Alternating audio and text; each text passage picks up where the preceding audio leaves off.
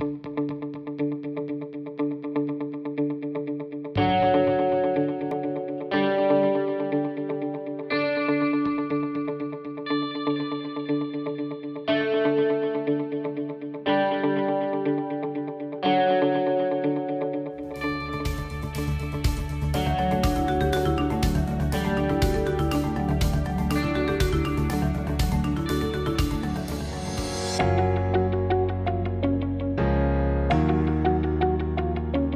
the middle of a chaotic November where you're dealing with COVID and the election, we just really needed the help, and they were great. They were kind of like a step up from a regular intern position because they both came really prepared and both were really smart and kind of knew already what to do. They had really great news judgment. Getting their perspectives and seeing how their assignments, just how they approached them, kind of informed us as to, well, what are college-age students, looking for? How to track your ballot, how to vote if you requested a mail-in ballot but want to vote in person. We were seeing kind of these questions pop up, and then without this program, we might have thought, oh, people, we don't need to explain that. That's not our job. People get that. We're fine. But we had sort of the information that people were looking for that knowledge, and then we had someone to go and do it and have that be her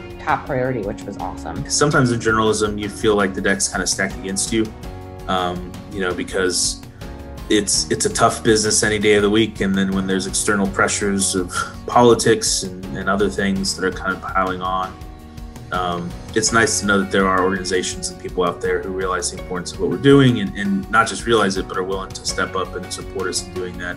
These kinds of grant-funded opportunities make all the difference in the world. And I can tell you for a fact that our coverage would not have been as vigorous and diverse as it was for those 2 or 3 weeks were it not for the fact that you guys happened along. So for that, we are tremendously grateful. So I guess that's what I would say more than anything else.